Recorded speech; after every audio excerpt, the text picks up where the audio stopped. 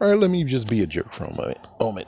And just one thing I have to just look into. So we got jerk ass over here who is very, very upset about Apu, right? Yep. And then I'm like, well then, even though I don't know for sure, either way, whoever voiced Khonshu Vnucenphone, yes, we're going to King of the Hill. Let's say he is Laotian, then that means that he basically impersonated a white man, Cotton Hill. But of course, like I kind of figure what's going on is that Cotton Hill, the voice actor, is maybe white, and he voiced freaking Khonshu Vnucenphone. And yet, we have no freaking anything where it's like, oh, we're canceling him now.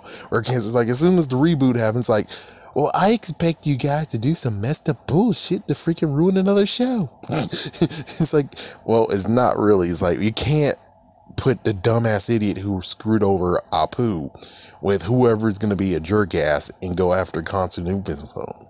But let's just see, can they really actually do it? And it's like, look, no one did anything right now. It's like, notice, no one has any controversy against that man, against his wife, or against his girl, his daughter.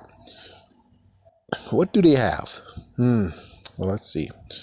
If I remember correctly, he is a neighbor who works hard, and he was a part of a technical firm, which, hey, if we're going to be like, oh, the stereotyping, it's like, dude, he is getting the big bucks. He's getting the big bucks. He does have a mom that's Laotian too, and damn, that was a crazy episode. Let's see.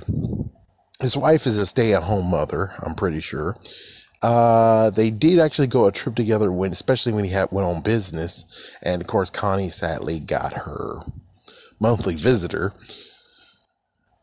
By the end of the show, they gave him manic bipolarism. So, you know, I don't think that's not a good idea to go stereotyping on, because then you're basically just implementing that, hey, all Laotians are manic depressant. Which is like, that's not true. But it's like, yeah, but if they attack him now, they kind of have some issues here. They have to make sure they underline what made them mad, what basically upsetted them. And it's like, yeah, well, you didn't watch the problem with Apu. It's like, true. I don't know exactly what his problem really was with Apu besides him being stereotypical. And I'm like, yeah. And you could just check out that video where I'm like, he did more things than what the fuck you're freaking pissed off about. He did more things than that. Shoot, I think we need to have another video with me just showing you how much of a bastard ass bullcrap jerk ass you are. But anyways, it's like, yeah, continue to bash the bastard. But with Khan, I think he did become a hillbilly at one point. Yeah, that was a crazy episode. He decided to let things go. Let's see. Oh, don't forget about Min, his wife. Use nutmeg. Use nutmeg. Use nutmeg. Use nutmeg. I'm pretty sure at that point it's like, yeah, okay. Hey, if you're going to say that Min is stereotypical, I think they have a good thing going there. It's like, yeah, but Min wants to win, and Min will undercut people, which is like, that's a good quality. It's like, undercut people to succeed. That's not a bad quality. It's messed up. Yeah, definitely. But if she wins in the end, it's like, results.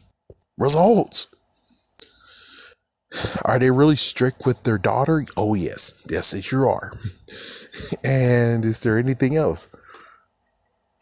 I bet there's more things that Khan did, but Khan actually is kind of a friend in a way. He's definitely a neighbor. They're not really enemies. They're not rivals. He's okay.